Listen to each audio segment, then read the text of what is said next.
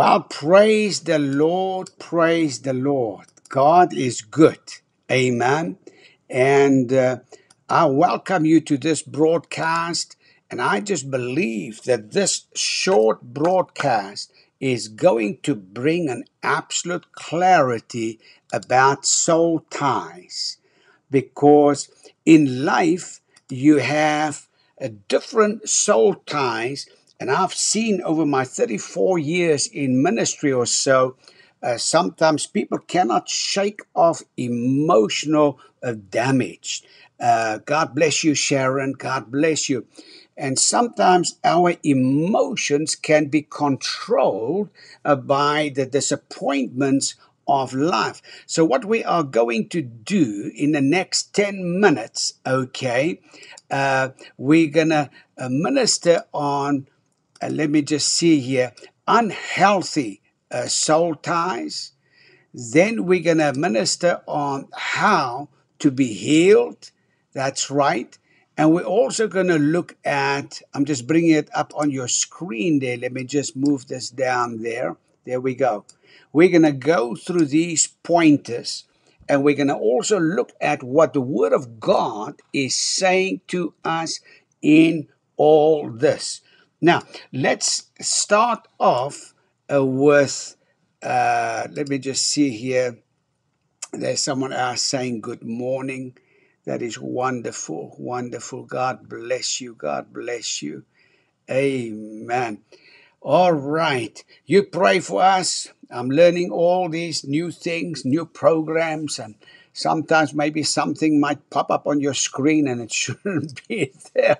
Just pray for me. Many, many hours has gone into, uh, you know, investing into a new program because I want to give you the best. All right, let's get into the word because, like over here now, that screen popped up, and I don't know what that screen is about, but let's see if we can get it off. Okay. All right. Now, let's look at. That's amazing. That screen keeps popping up there. Isn't that something? How the enemy can just want to try and, harass you with something. All right. Anyway, let's move on here. In 1 Thessalonians 5, verse 23, it's very clear. The Bible says, be sanctified in spirit, soul, and body. Now, spiritual, there are spiritual, emotional ties. Hi, bless you, Brother Colin, all the way from Africa. The minute I click on this one box, something else comes up. Oh, let's see if we can. No, that doesn't work either. Let's see if we can get back there. Okay. All right. For some reason, it wants to have me twice on the screen.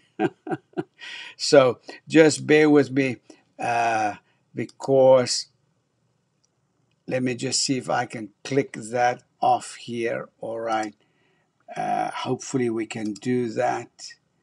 Let me see here and get that thing off the screen. It's amazing how these new programs, hopefully this will work. All right. Okay, great. Now, soul ties in 1 Samuel 18, 1 Samuel 18 verse 1, and I'm turning there. Okay, 1 Samuel 18 verse 1, it talks about, now when he had finished speaking to Saul, the soul of Jonathan was knit to the soul of David, and Jonathan loved him as his own soul. There was a connection between Jonathan and David. That is right. There was a powerful connection between Jonathan and David. See, that screen keeps coming up there. Oh my. Anyway, just bear with me. Hopefully, somehow, next time we'll get that thing off in Jesus' name. So Jonathan, his soul was knitted together with David's soul. It was a healthy soul time. Why?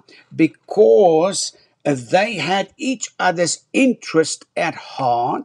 They had covenant, and because they had covenant, they wanted to protect each other in the Lord and do the best as if unto God. That's a healthy soul tie. Now, a spiritual, emotional connection to someone can develop after intimacy. You know, the Bible is very, very clear. A man and a woman, they will become one in marriage. And that comes through intimacy. But there's a serious warning in 1 Corinthians, and I'm turning there my Bible, in 1 Corinthians chapter 6. Let me just see there, verse 16. Verse 16. Or do you not know that he who is joined to a harlot is one body with her? For the two, they shall become one flesh. But he who is joined to the Lord is one in spirit with God. Hallelujah. Now, having said that, you have to understand that, Kathy, God bless you. I just see that now. Hallelujah. Bless you. And thank you for that encouragement, because there was something popping up on the screen all the time. All right, but pray for me. I'm learning all this new stuff. So when a prostitute has a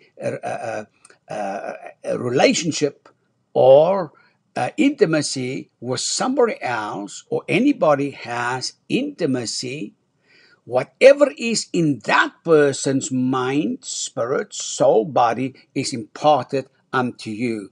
You withdraw from that relationship or the individual, and you begin to have all these harassing thoughts. You think, where in the world has this come from? I've never been like this. Well, there was an unhealthy relationship, and because of an unhealthy immoral relationship, there's an impartation. When prostitutes continue with their situation and men or women, and they have intimacy, then there's an impartation, the Bible says, and they become one in spirit as much as the emotions, physical realm as well.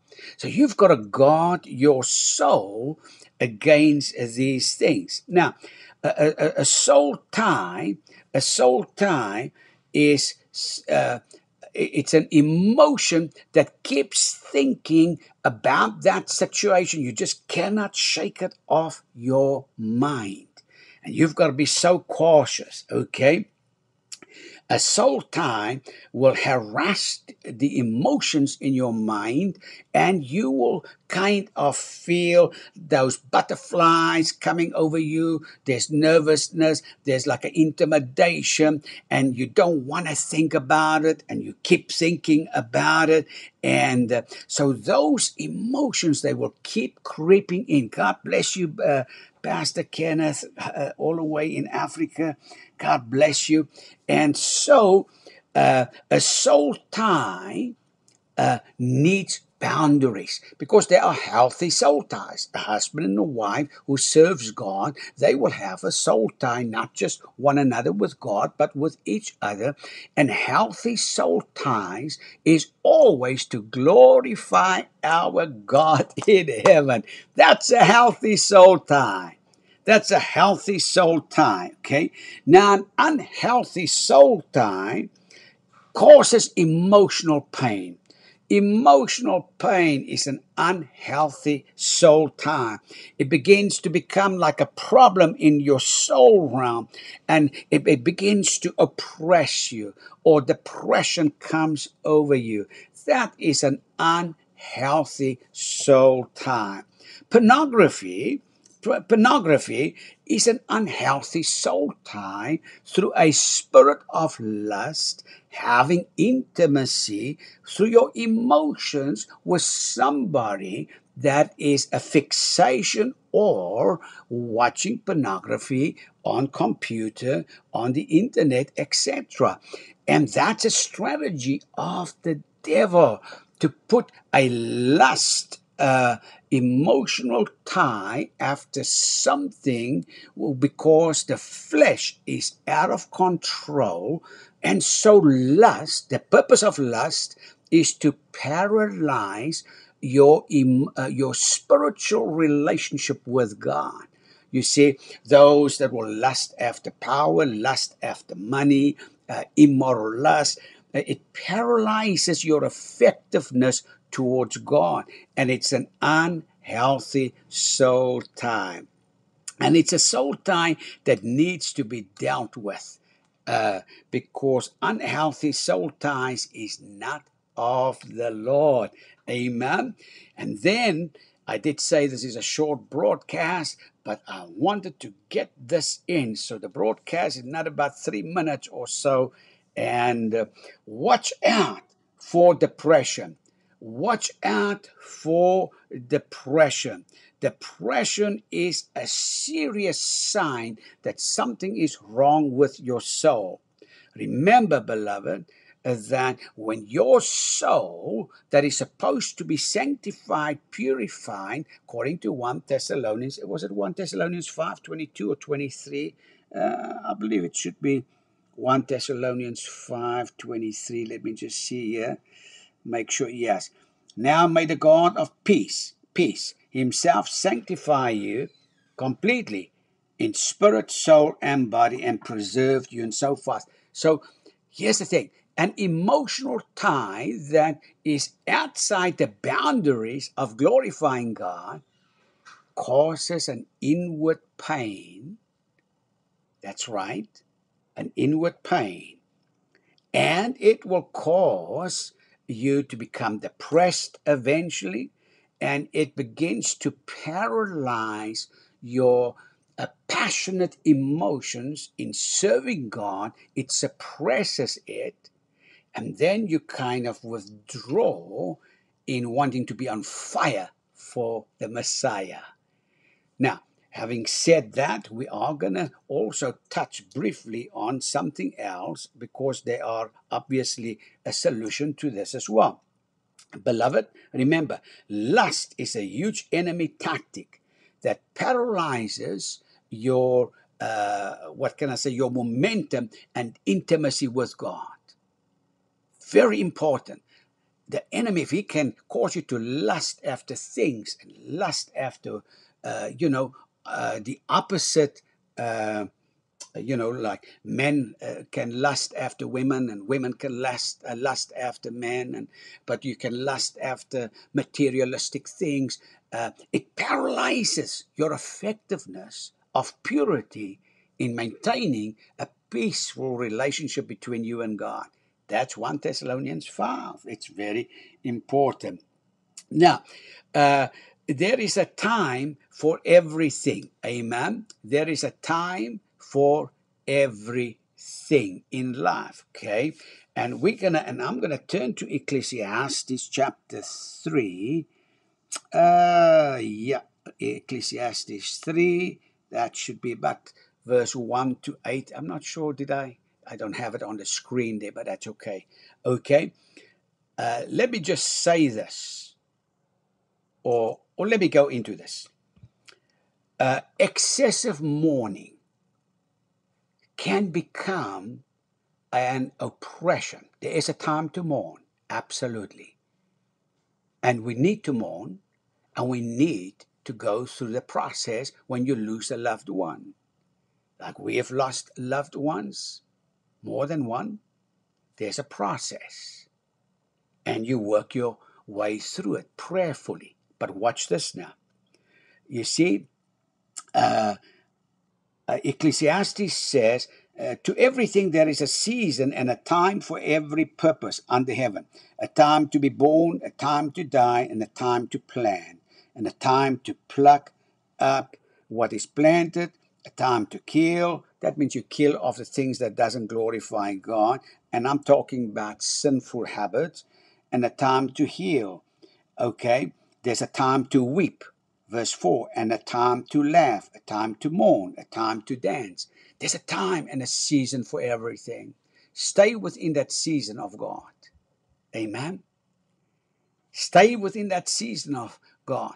Otherwise, you will carry the whole world on your shoulders. How do you get healed? You pray and you ask God for forgiveness towards anybody that I'm going to, off the morning sign, I'm going to say, two people broke up, or maybe there's been an emotional tie between a young person and an older person, and let's say there's been an unhealthy relationship. God bless you, Johan and Annette, all wonderful, great people. God bless you. God bless you. Hallelujah. God bless you. Now, you see, if there's been any unhealthy soul tie, what is an unhealthy soul tie? It reduces your effectiveness with God. It's an unhealthy soul tie. A healthy soul tie is something that will help you to become better. Your spiritual mentor, you can develop a soul tie in a spirit realm with them, but make sure it glorifies God. Amen. When you have your children, and you as a parent can have soul ties, make sure it is healthy, that you do not bring in the baggage from your past disappointments into your new generation, your first offspring that you're producing, because that can damage their future. Amen. So, to deal with unhealthy soul ties, I have to leave right now because I have another very important broadcast, but this I had to get out, okay? I have a video conference and I have to go. But let go and let God. Ask for forgiveness. Forgive that person and forgive yourself, and put the cross of Calvary between you and the past. Amen. And remember, excessive mourning eventually can break your heart. And when you break your heart, you can actually injure your health. Amen. Pray and say, God, I ask you to heal my soul. Lord, forgive those that have hurt me and disappointed me. I release them unto you in Jesus' mighty name. God bless you.